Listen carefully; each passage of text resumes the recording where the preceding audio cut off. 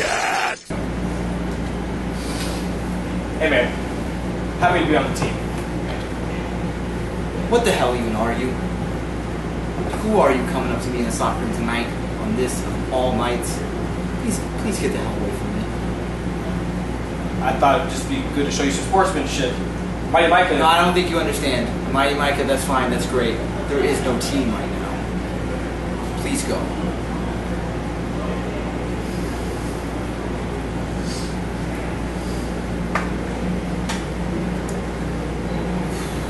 So, mega tickets coming up. Decision was made tonight. Greg, man, I need to get back on the team, man. I mean, you need a captain. You need the captain. That's me. We know it. They know it. I mean, can't you pull some strings or something? Serge, you ain't talking to Greg tonight, man. This is straight Jesus right now. I'm liable to stab you in the face the way I'm talking right now as I say that with a smile on my face. So please, I don't know what's wrong with you, but I would love for you to go get it checked out far, far, far away from me. Please leave. There is no team right now. Please leave.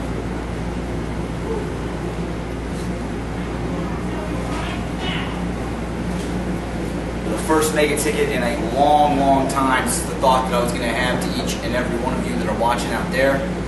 There is no team. Just like I told whoever that little guy was, just like I told that idiot just now. The team is gone. I lost my opportunity at the PWCS championship. I lost the Gateway Heritage Championship. All those hopes are gone. But I have one hope left. Jesus walks into Spalding Hall December 2nd. And I'm going to go one-on-one with Mat Fitchett. Let me tell you something, America. I came back here. I had a panic attack after that. I sat in the back with a concussion after he kicked me in the back of the head. And it's fine. I have to live with my decision to make that challenge. And I'm okay with that because there's a 99% chance that everyone's right. He wipes the floor with me. He takes Vega. They ride off into the sunset. And then what's different? It's a situation that would have been if I would have done nothing. There's a 1% chance. I am the 1%.